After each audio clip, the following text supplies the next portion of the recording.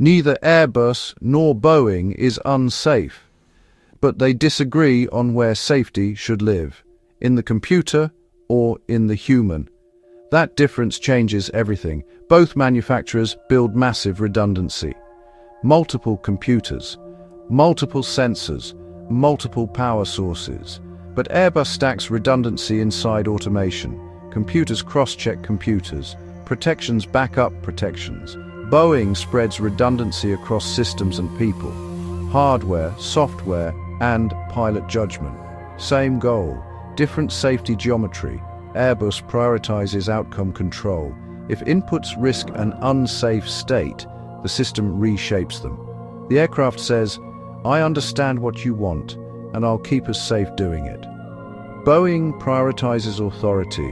The system advises, warns, resists, but does not stop you. The aircraft says, "Here's the risk. The decision is yours." Here's the part people miss. Both are certified to the same safety standards, same regulators, same failure probabilities, same extreme assumptions.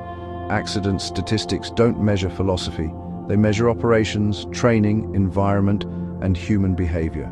The design logic shapes how crews manage risk, not whether risk exists.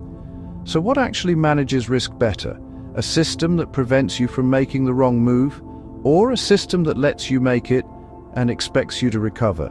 Is safety stronger when computers intervene early, or when humans stay fully in charge? Which philosophy would you want when things stop going to plan?